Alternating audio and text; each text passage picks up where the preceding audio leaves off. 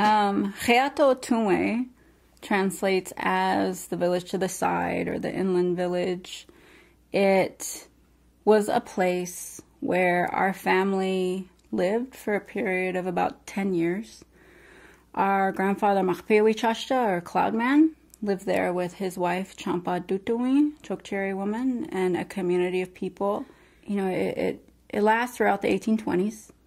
And it was a community that began because our family was searching for a way to survive this changing world around us.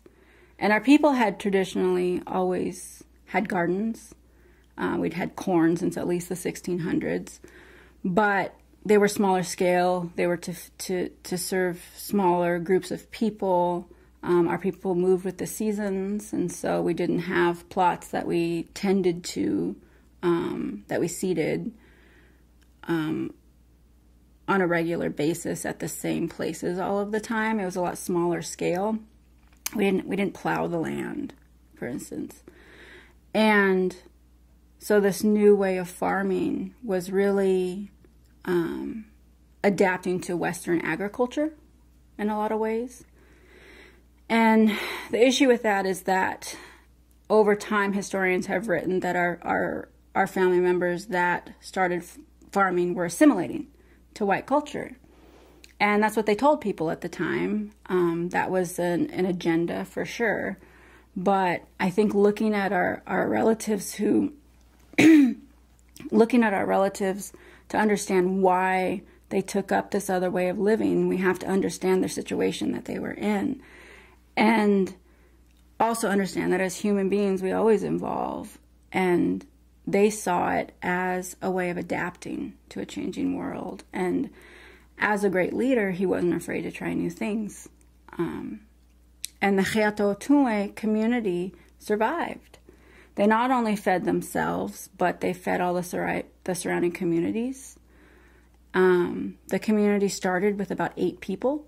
And by the end, I think there was something like 207, 210 people, 81 of them children.